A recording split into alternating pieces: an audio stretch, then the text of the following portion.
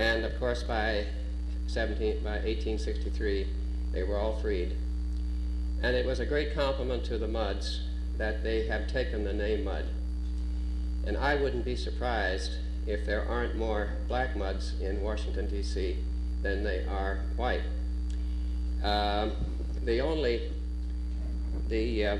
Mudd to die in the Spanish-American War was a black man who came from Maryland. And I even found the charge to the government for digging his grave, which was $2.50. So, of course, many of the black people were afraid to answer my letters, but I was able to get a wonderful history of the black people of Maryland and Virginia, and those of you interested will find it in my book. Now, I'm not going to even attempt to give you the entire story of the Lincoln assassination, because it is a very lengthy thing, and I'm going to watch my wristwatch very carefully so that I don't speak too long. But when the good pastor of St. Teresa's was up here praying, I was almost ready to ask him to pray that my projector will work. I gave a talk a couple of days ago, and to my great dismay, it blocked, and I could not use it for the rest of the talk. Now, knowing my subject as well as I do, if this happens, don't feel sorry for me, because I'll find a way to continue my talk. But I, of course, feel very strongly that Dr. Mudd was innocent, and I have tried for at least 50 years to have him exonerated. And I doubt if this is ever going to happen, but a wonderful thing happened here 2 days ago, and it is something I hope the entire United States will notice, and that is the home of Mrs. Surratt was dedicated down at Clinton.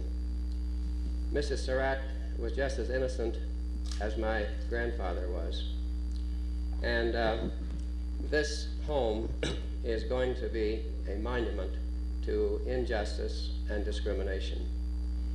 Discrimination because against Mrs. Surratt because she was a Catholic and because she was a woman. And I think that Dr. Mudd was discriminated against. I know the minority people are always worried that they're discriminated against. I think the Mudds have had their share of discrimination. There were 3 strikes against Dr. Mudd. First of all, because he was a slave owner. Secondly, because he was a Catholic. And third, because he had the name of Mudd. A guy with those 3 things is automatically guilty as soon as he comes in court.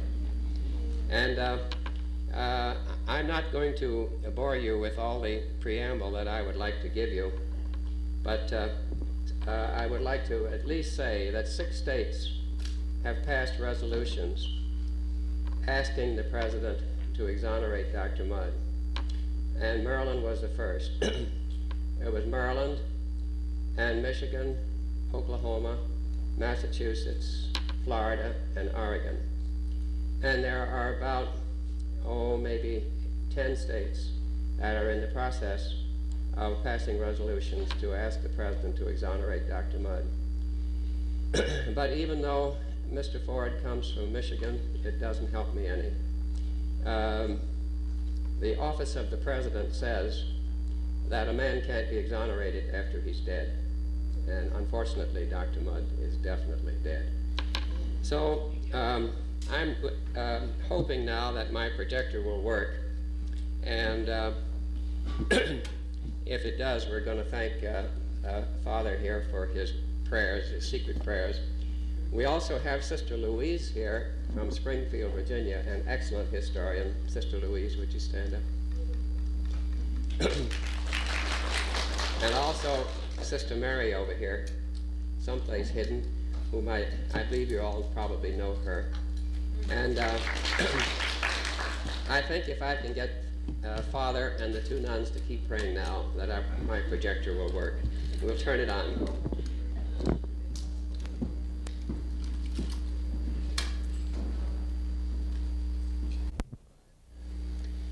And then General Grant came to Washington, and the president thought that it would be good publicity for him to be seen with General Grant in public. And although the next day was Good Friday, they decided that they would go to a show. And they were going to go to the Ford Theater. This is a picture of Ford's Theater as it was at the time of the Lincoln assassination. You can see there, number 1 was the entrance to the gallery. Number 2 is where the President and Mrs. Lincoln entered. And number 3 and 4 were open in mild weather but were not used in April.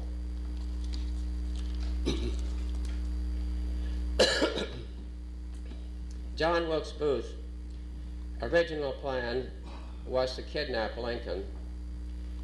He had no desire to assassinate him because he wanted to take Lincoln in the South and to tell the North, we have your president, give us several thousand prisoners, and you can have your president back. But with the war practically over, he decided, when he learned that Lincoln was going to go to the theater that Good Friday night, that he would assassinate him. So he went into the theater and he bored a hole through the door to box number 7, and so that he could see the president. I thought she was going to fail there. This was the show that night, Laura Keene in Our American Cousin.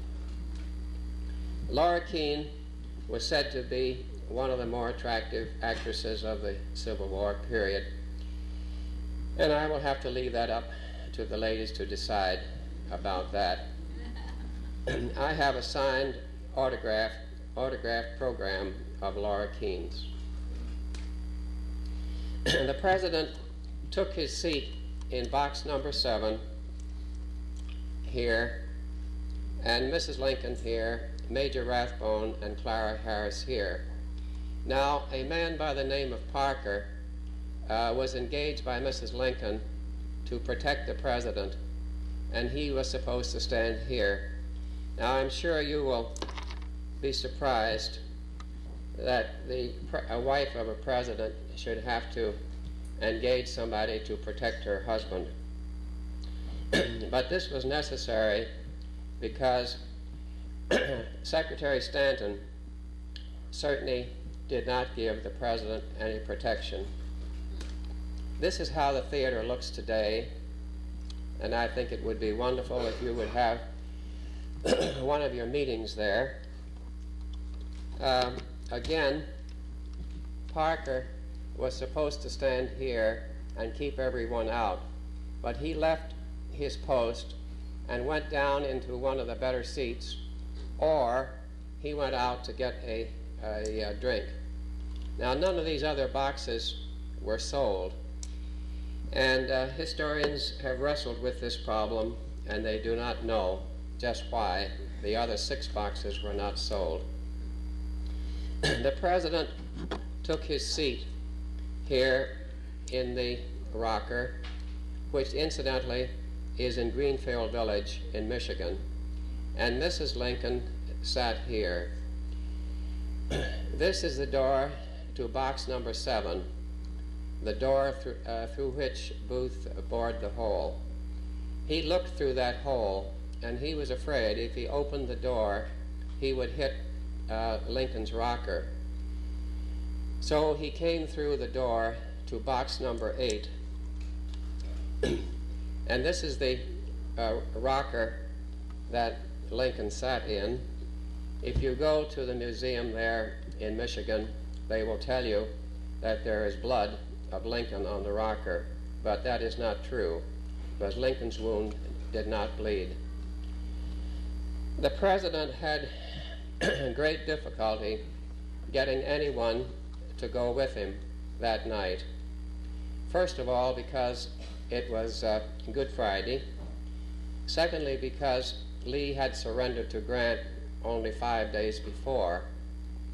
And thirdly, because Stanton had advised the president not to go, it is said, and they didn't want to hurt Stanton's feelings.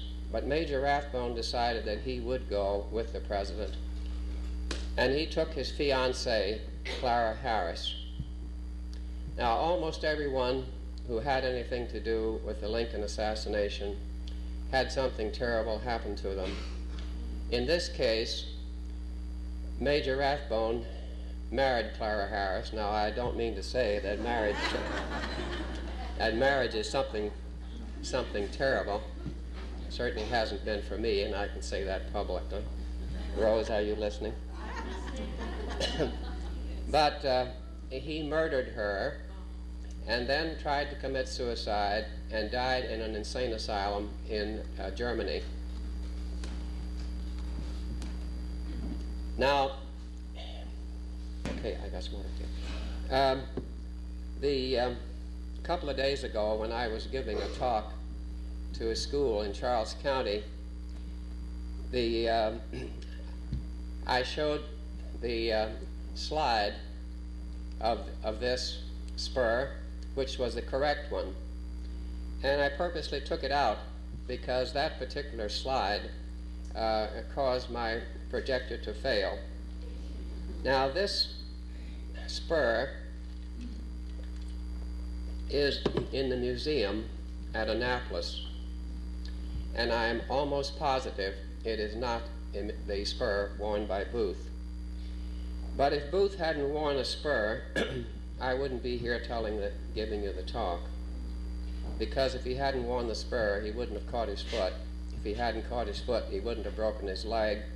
If he hadn't broken his leg, he wouldn't have to go to my grandfather for treatment. This is the spot where he caught his foot in the Treasury flag. The history books will say that it's the American flag, but it wasn't. Somebody is really praying back there. And this is the Derringer that killed Lincoln, and a pistol ball that went through Lincoln's head, fragments of Lincoln's skull, and a probe that one of the doctors used that probably only heard Lincoln to eternity. Wasn't very good medical treatment. He might have had a malpractice suit. Booth came through box number 7, took plenty of time, fired into Lincoln's head just above the left ear. Now, he went awfully close to Major Rathbone, and the only explanation I can make for Major Rathbone not stopping them is that Major Rathbone was probably holding Clara Harris's hand and not paying any attention to the president. You will note that Booth also carried a dagger. In case the gun went off, he would stab Lincoln through the heart. He dropped his pistol on the floor of the box and then ran to what they call then the balustrade and jumped over onto the stage. This was a jump of about 14 feet. It wasn't too much for Booth because he was a great actor and accustomed to jumping. But it is said that his left leg curled under him, that he tore the carpet. He then ran to the middle of the stage and he yelled the words which are the motto of the state of Virginia, "Sic semper tyrannis," which means thus to all tyrants. He then ran out through the left side of the stage, stabbing at everyone as he went out. Now, at this point, Ed Spangler was accused of helping Booth get out of the theater, and he was tried and was given 6 years in prison.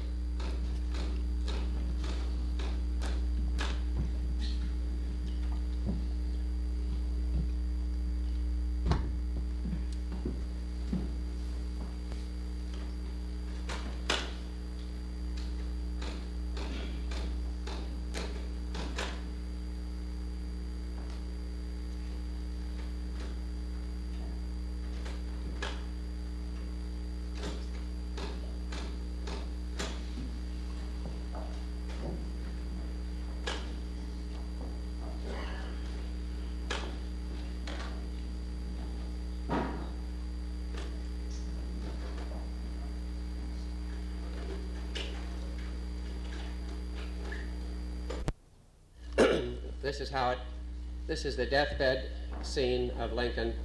We won't take time to go into this. It's a long story. This is how that home looks today.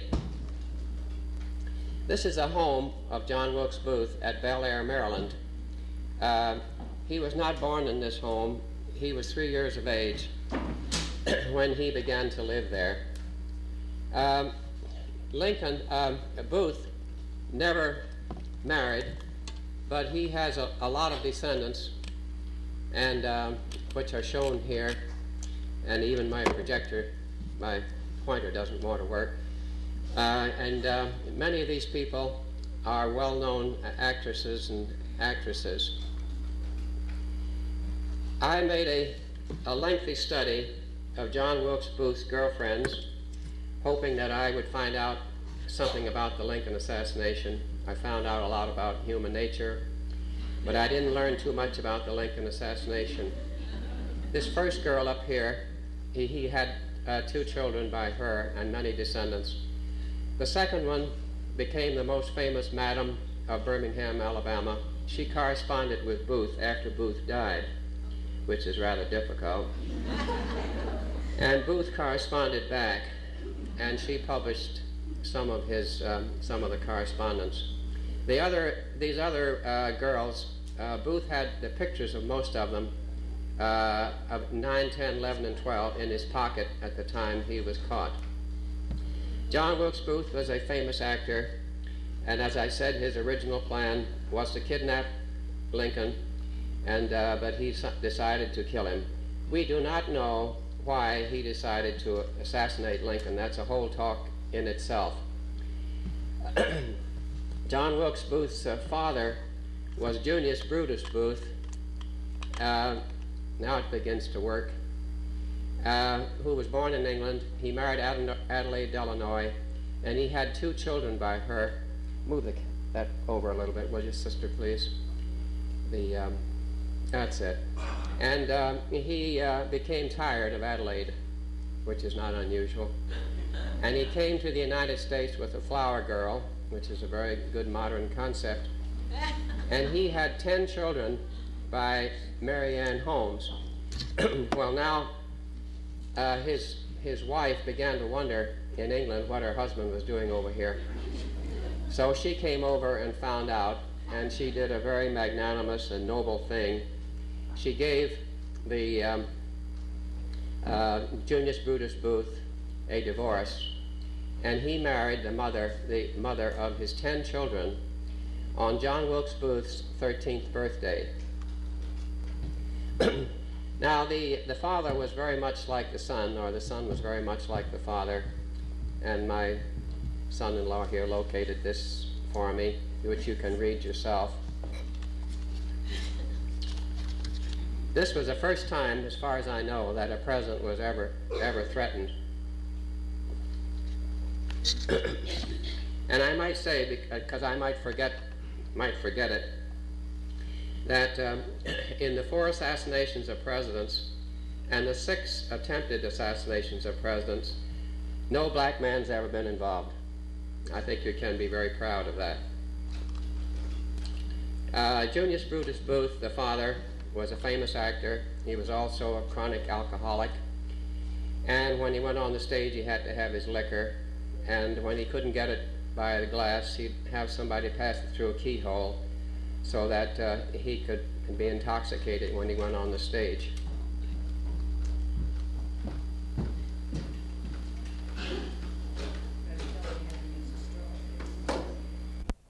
I should tell you that it had to use a straw through the keyhole so that you could get the liquor, and that is correct. These are some of the scratchings of John Wilkes Booth at the home in Bel Air. This is his room, the exit from his room. This is the balcony where he practiced his Shakespearean lines, and there I am standing up there.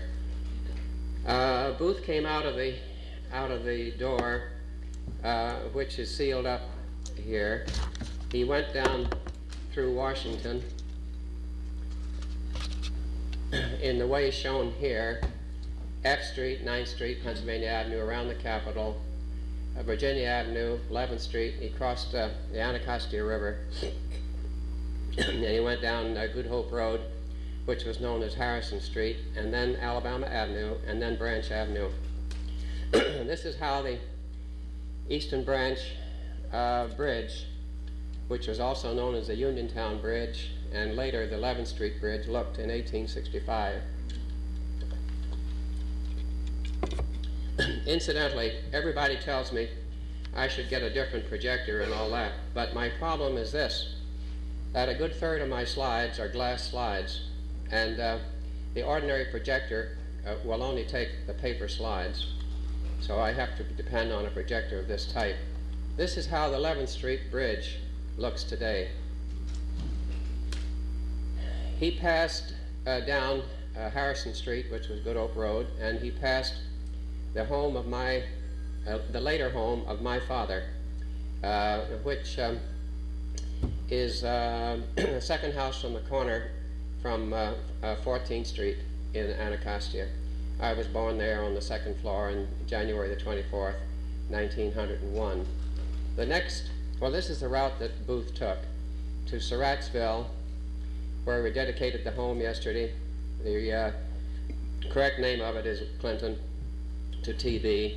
And you'll notice that he went off of his route several miles to get to the home of my grandfather. If he did not break his leg, and if he did not have to spend time going to a doctor, he would have been in Virginia that night and would have been well on his way to Mexico, where we think his destination was. Then he reached the home of Samuel Cox, and then he crossed the river on April the 21st. This is the marker in front of the Surratt home as it was 6 or 7 or more years ago. And two of my grandchildren, the McHales, the mother and father, are here today. And this is the home that was dedicated on Tuesday. This is how the home looked 6 or 8 years ago. There was a bar on one side and a post office on the other. And this is how the home looks as of day before yesterday. It is been painted and has the appearance that it supposedly had in 1865. But on the day we went into the house, this is how the so-called parlor was. And I hope this gentleman isn't in the audience, but there's no reflection on him. He was renting the place, and he said he wasn't going to try to fix it up. This little girl cried constantly, and until we gave her 3 quarters, and then she stopped crying. That's the way you have to treat the women. Only you've got to give more than quarters. Booth did not get off of his horse because his leg was now beginning to give him trouble. This was 2 hours after the assassination. Harold did come into the house, and he went through this door, and he went up these stairs to get the items which had been stored there by John Surratt, the son of Mrs. Surratt. I'm sure Mrs. Surratt had nothing to do with the Lincoln assassination. I have a feeling that she knew that they were planning to kidnap Lincoln. But the kidnapping of Lincoln was more or less of a military project. Then, upstairs in the rear room is the spot where it is believed that Booth hid his gun, his pistols,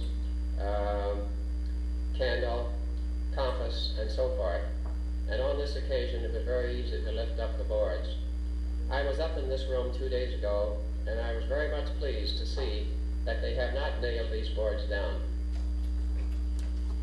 Mrs. Surratt came through this door in order to get the rent, because she did not like the idea of a bar in the front of the house. She was a very unusual Christian woman, extremely moral person, and she did not like liquor, she did not like bars. The next place that Booth passed was the little town of TV, which is shown here as it was in the late 1800s. And one of the few buildings left is this little antique shop, which I'm sure many of you have seen. Now, if you make a trip down there someday, it isn't very far away, and ask the man if he knows anything about the Booth story. He'll probably tell you that he doesn't know anything about it. But Booth went down this road here, but you can't do that anymore. You have to come out and go down Route, I'm not sure whether it's 5 or 301. It's both of them, I guess. 5? 5. Well, then he entered Charles County, and he went across the country in this direction on the Mattawoman Beantown Road.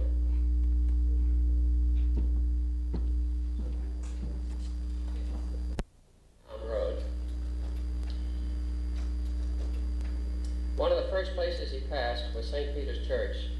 And the reason I show the St. Peter's Church is this is the spot where the next day after Dr. Mudd set Booth's leg, he told his cousin, Dr. George D. Mudd, to go back to town and tell the troops that he had 2 suspicious people at his home. Now, the pastor of St. Peter's caused this building to be torn down a couple of years ago, and a new church has been built. I was very sad to see this. I thought that this historic structure should have been saved for an assembly building of some sort. The next place that Booth passed was the little St. Peter's Cemetery, where the Mudds are buried. Now, in this same plot is the burial site of Ed Spangler, one of the 8 men who was tried for the Lincoln assassination. Ed Spangler taught Dr. Mudd to be a carpenter in prison, and when he was released, he had no place to go. He was quite ill, and he came to Dr. Mudd's home, and he lived with him, but he died of tuberculosis. And of course, Dr. Mudd, like every other good Catholic, converted into the Catholic religion. He was a Lutheran, and he was buried in the Catholic cemetery. I've been trying to get the Historical Society to put up a marker for 40 years, but they haven't done it. This is a picture of Ed Spangler. If you read the book, you'll get the impression that he's a very ignorant sort of a person, but he comes from one of the finest German families, and there's a genealogy of his family which is about 4 inches thick. I won't bother you with this because you can't see it, but this is the route that Booth took. Came down the Mattawoman Road and past St. Peter's Church, the cemetery, Dr. Mudd's home, and then left in this direction. Now, Dr. Mudd, after he set Booth's leg that morning, went into Bryantown here, and he learned of the Lincoln assassination. And before I take this off, I will show you that here is St. Mary's Church in Bryantown. And unfortunately, Booth came there in October 1864, and Dr. Mudd met Booth there after Mass. And Booth wanted to buy a horse, and Dr. Mudd happened to say that his neighbor had a one-eyed horse that he wanted to sell. And Booth came back to Dr. Mudd's home that afternoon, and Dr. Mudd took him over to this house right here, where George Gardner lived, and Booth bought the horse. This horse was used by Lewis Payne, who tried to assassinate Secretary Seward. This was the gate leading to Dr. Mudd's home, as it was in the late 1800s. This is how the entrance looks today. My grandmother was 3 or 4 years younger than my grandfather. She was a Dyer, D-Y-E-R. My middle name is Dyer.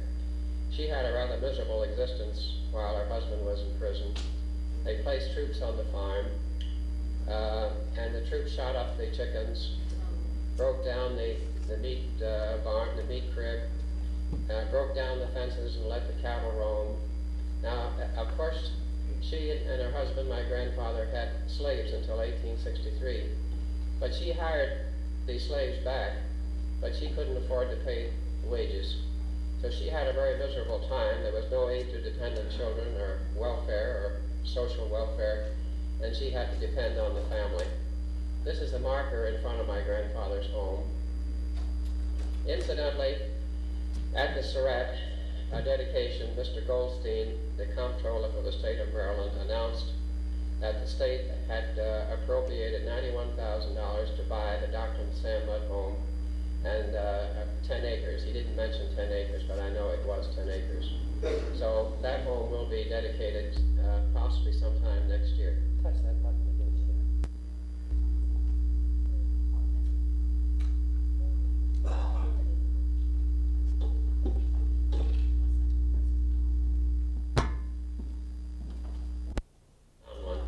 This is how Dr. Mudd's home looked in 1865, and this is how it looks today. You'll notice it has a new porch.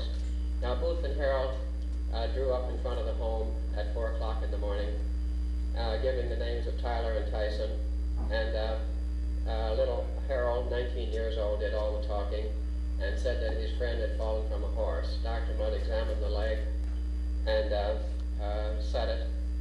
This is how the home looks at 4 o'clock in the morning on April the 15th. A man from New York came down and took this picture, and he said that he copyrighted it, and every time I show it, I must state that it was taken by Dick Sloan of New York City. My grandfather attended Georgetown University, as I did. He then graduated from Baltimore Medical College. He was married in 1857, and he had 4 children, one of whom was my father, who was 4 years of age. He was a very brilliant man. He spoke and read Greek and Latin, played the violin, and so forth. Booth and Harold came into this room, and you see the Davenport there. There was a divan, or a Davenport, I don't know what you call it there, in 1865. Here it is now. It's in my home, and in some way or other, I'm going to get it to the Dr. Sam Mudd home after the Dr. Sam Mudd home is dedicated. I don't know exactly when that will be. And on the right is one of the tables that Dr. Mudd made in prison. And I told you Ed Spangler trained him to be a carpenter in prison, and I think he did a very fine job. Dr. Mudd cut the boot off of Booth, and he threw it under the bed. This is the boot. This is the dagger and gun of Booth.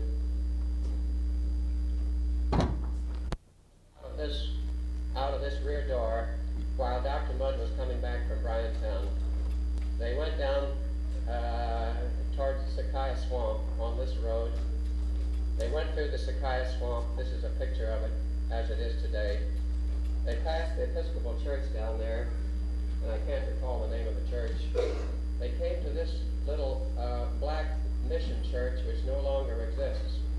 And at this point they became lost, and Harold went down the road to a family by the name of Oswald Swan, and he guided Booth and Harold to the home of Samuel Cox. Samuel Cox fed them for 24 hours and turned them over to his half-brother, Tom Jones, who took care of Booth and Harold for 6 days. Samuel Cox was not tried, and neither was Tom Jones, and neither was John Lloyd, who rented the Surratt home and hid the guns for Booth. None of these people were tried. This is the home of Tom Jones, and the Loyola Retreat League bought the home and the area around it, and they used Tom Jones' home as their entrance office. This is the marker near the Tom Jones home. On April the 21st, Booth and Harold went to the river with a black man by the name of Henry Woodland, and if he only knew it, he could have been tried for helping Booth and Harold escape. And I know if they ever got a black man up before that commission, he wouldn't have had much of a chance. But they didn't know about this until a long time afterwards.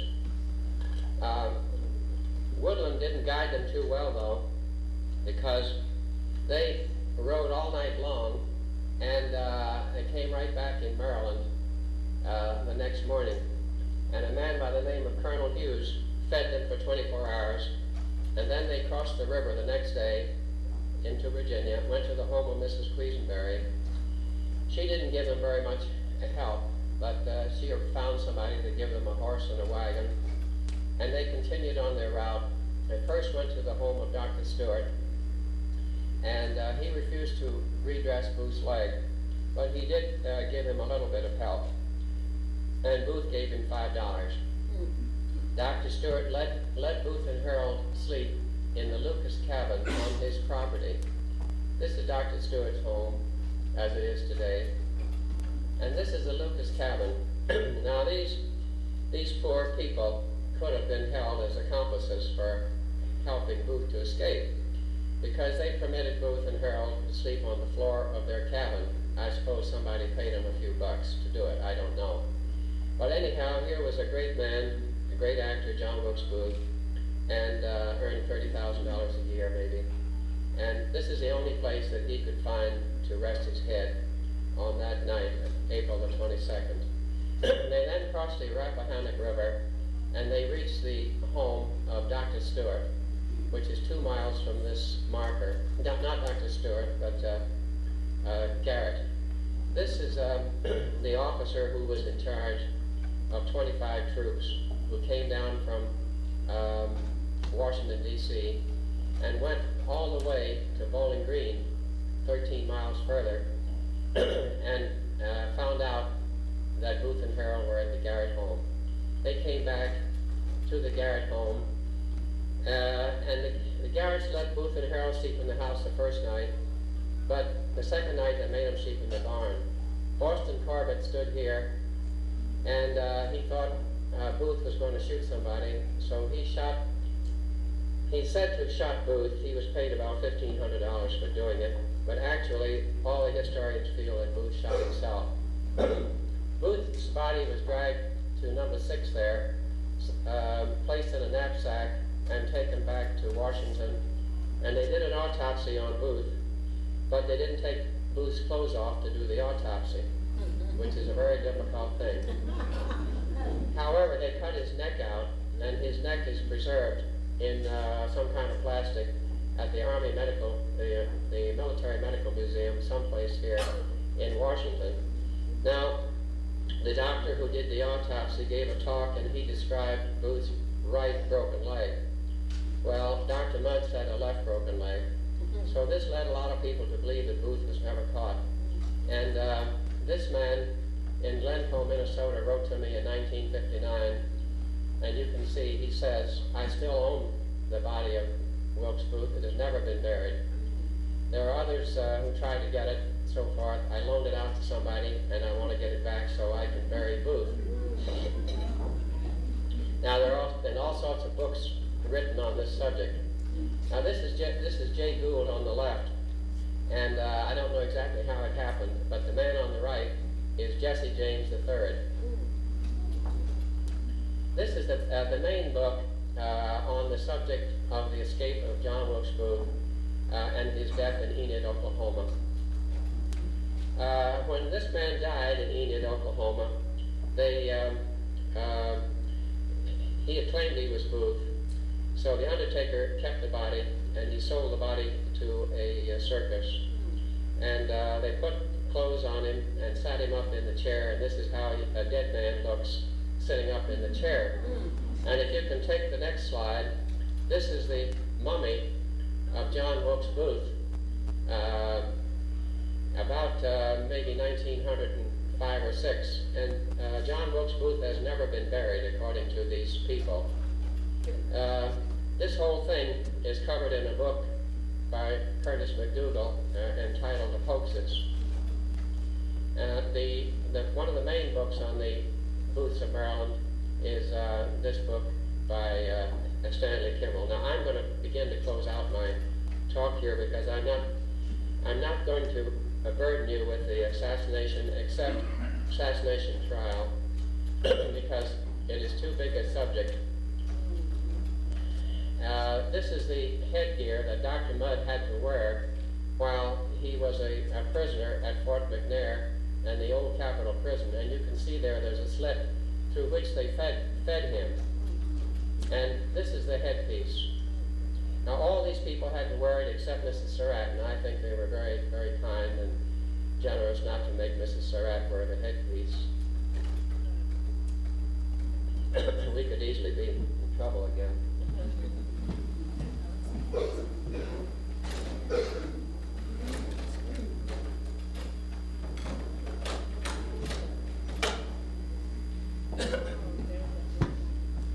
This is the wristlet which Dr. Mudd wore, and it has got a very special nut in there that they tighten up, and if they lost the wrench, why, you'd really be in trouble.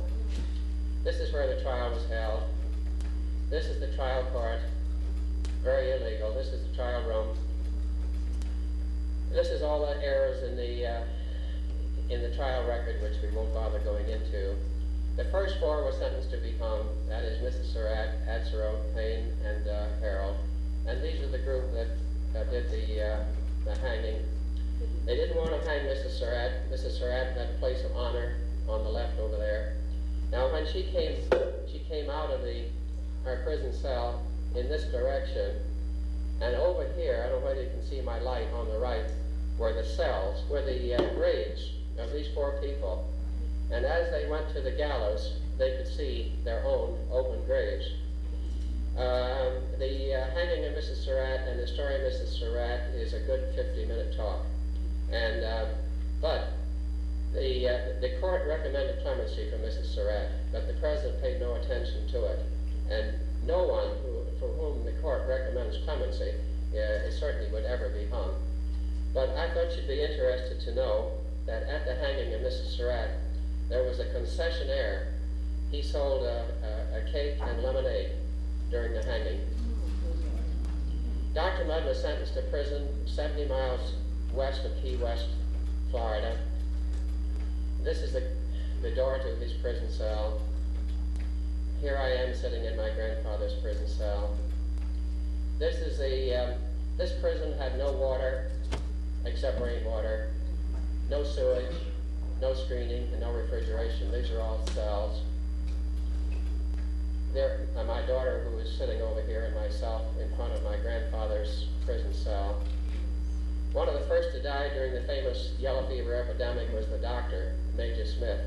And they remembered they had a doctor in one of the holes down there, and Dr. Mudd came out and took care of the hospital. And the soldiers asked the president to release Dr. Mudd because nothing was done. He asked for a new trial. They had a new trial, and the decision was against Dr. Mudd. Here are some of the prison cells. Dr. Mudd's prison cell is in the middle there on the bottom. Congress passed a bill in 1965 to erect a monument to Dr. Mudd, and this is the plaque that will eventually go into the monument. It was dedicated in Key West. It is now at Fort Jefferson. Dr. Mudd was released after 4 years. He came home a broken man. He got yellow fever in prison. He lost all of his hair. He didn't have very much hair when he went in.